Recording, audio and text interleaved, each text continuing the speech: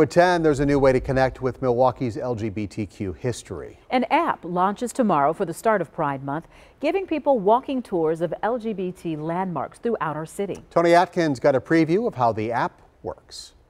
History digitized in line with the beginning of Pride Month, a new app filled with places and stories celebrating Milwaukee's LGBT community. I feel strongly that when we get to know each other through our stories and our history, that it helps us to care about one another and can help us to confront misconceptions that we have. The app LGBT milWALKee puts an emphasis on the walk.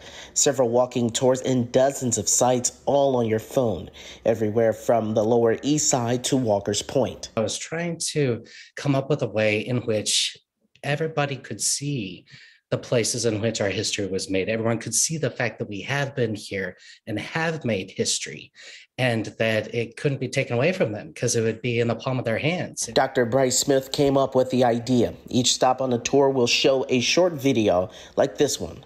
Nightbeat opened in 1959, the first gay bar in Walker's Point and the first real lesbian bar in Milwaukee. Stories like this, many in our community may not be familiar with.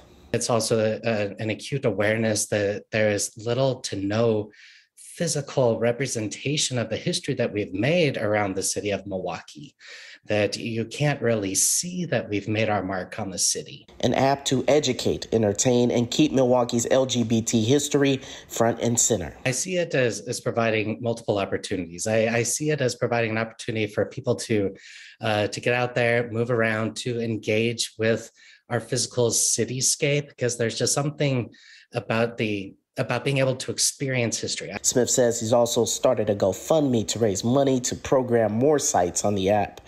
For information on how you can contribute, visit our website, TMJ4.com. In Milwaukee, Tony Atkins, TMJ4 News.